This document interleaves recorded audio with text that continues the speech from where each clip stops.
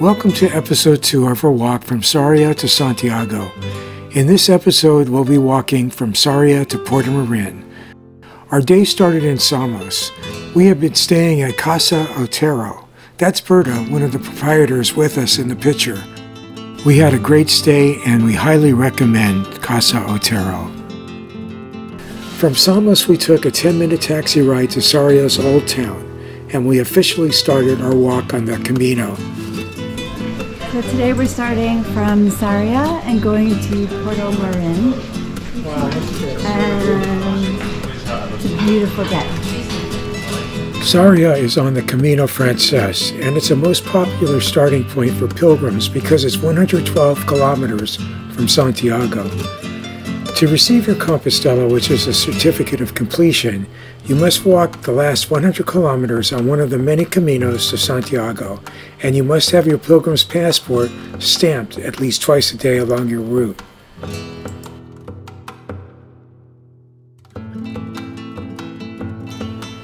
In 2018, I walked parts of the Camino twice, in June and in October, and in October of that year I received my Compostela. Then, in 2019, my wife Lori and I walked the Camino Kodo pilgrimage trail in Japan, and because I completed both pilgrimages, I was awarded a dual pilgrim certificate. This is Lori's first time on the Camino. Since she completed the Camino Kodo in 2019, she'll qualify to receive her Compostela and her dual pilgrim certificate when we reach Santiago.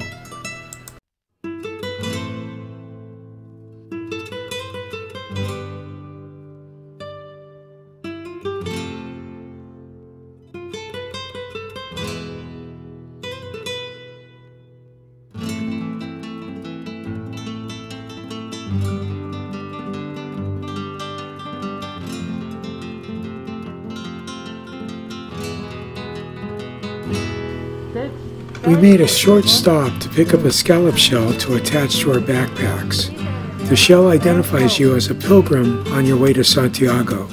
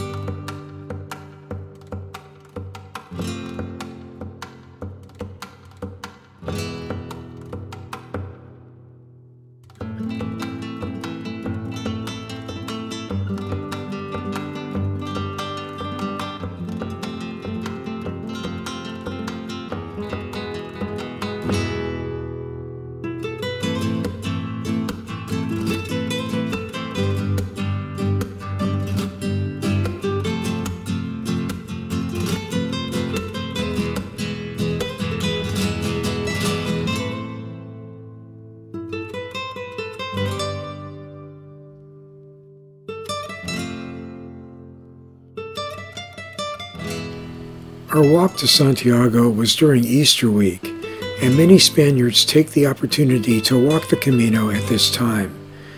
Regardless, the stretch from Sarria to Santiago is known to be very crowded with pilgrims, from early April to late October.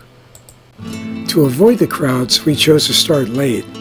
Many pilgrims start very early and race to their next destination in order to secure a spot in an albergue, which are dormitory-style accommodations. Our strategy paid off, and as you can see from this video, we were able to enjoy a quiet and peaceful walk.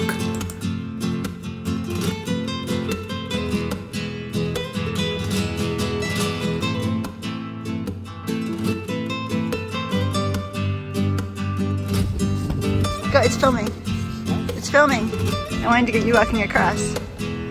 It's filming, yeah.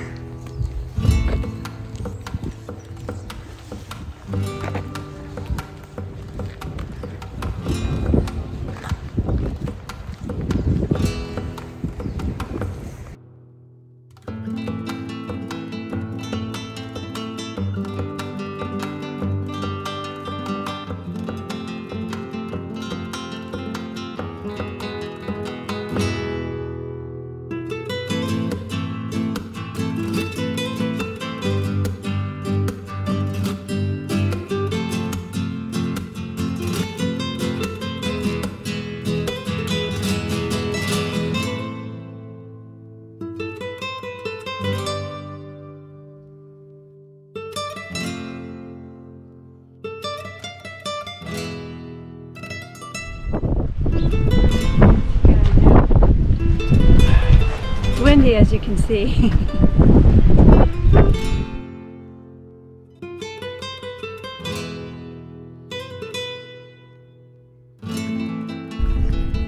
Well, what do you think so far? I don't remember going this far uphill. Yeah, you told me there were no hills. So, truth be told, it's uphill. Not too bad, but it's definitely uphill. I don't remember this whatsoever. I must have been asleep. I kind of knew it. I kind of knew there were going to be hills, even though you said there weren't. But it's a beautiful day. There's a breeze, and yeah, it's just really beautiful. You can tell spring is coming. I walked this same route in October 2018, and the video I made of that walk is approaching 40,000 views on YouTube. I really didn't remember the uphills on this first stage from Sarria, and it seemed like we were going uphill for most of the day. Although we weren't in a hurry, we rarely stopped to eat anything, and we didn't drink enough water. This really wore us down by the end of the day.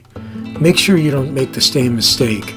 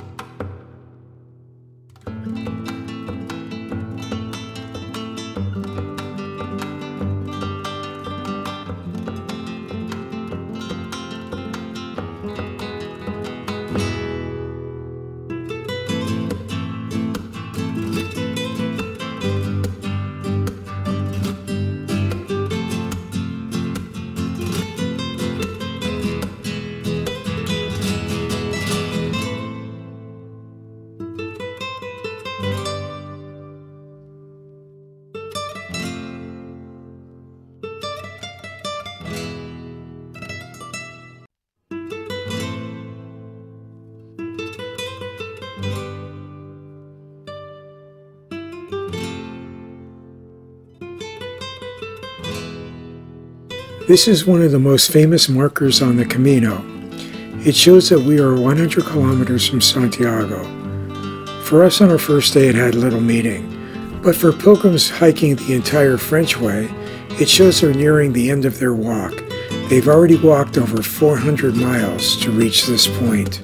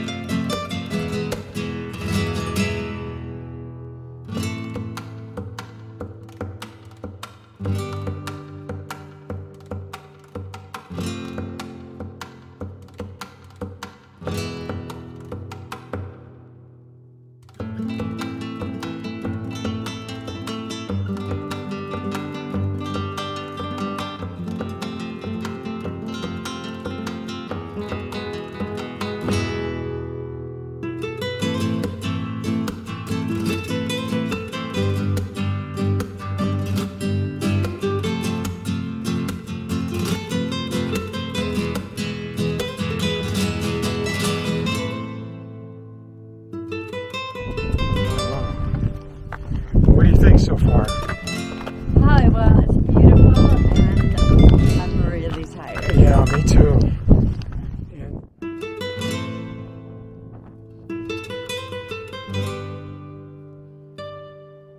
coming up on Portomarin now.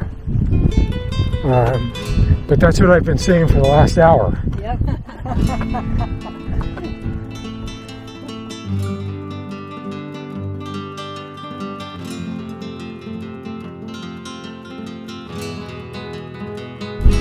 There's Portomarin where we're headed, and if you see in the center there's a church,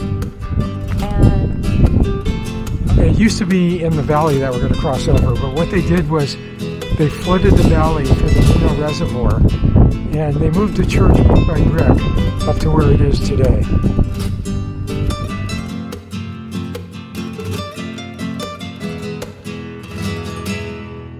In the 1960s, the Mina River was dammed to create the Belazar Reservoir, putting the old village of Portomarin underwater. The most historic buildings of the town were moved brick by brick and reconstructed in the new town up on the hill, including its castle-style church of San Juan of Portomarin. When the reservoir is at a low level, the remains of ancient buildings, the waterfront, and the old bridge are visible.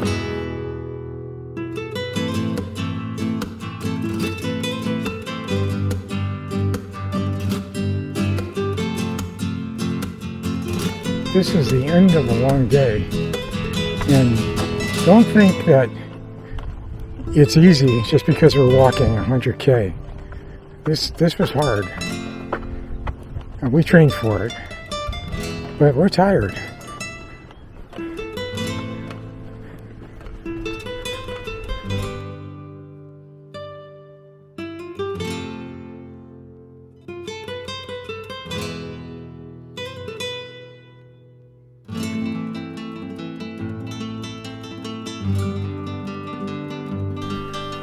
We crossed the high bridge over the reservoir and then up the famous steps to enter the town.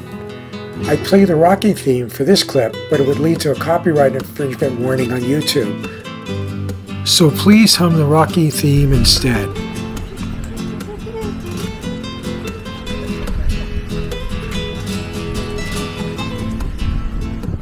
We stopped at the Portomarin sign for a quick picture and then walked up another hill to the main square.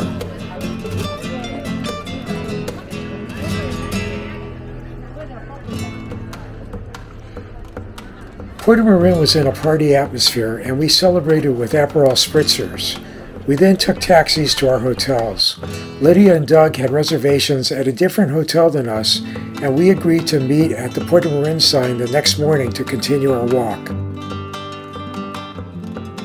We arrived at Hotel Torres da Hermida at about 7:30. This 300-year-old converted manor house is located in Monterosso, and we stayed there for 2 nights, shuttling back and forth between Camino stages. Torres da Hermida is an excellent hotel with comfortable rooms, a nice restaurant, and very professional staff. We had dinner and then collapsed in bed, reflecting on our long day. Episode 3, our next video in this series, documents our walk from Portomarin to Palas de Rey. Thanks for watching. Please click your like button and consider subscribing. Buen Camino.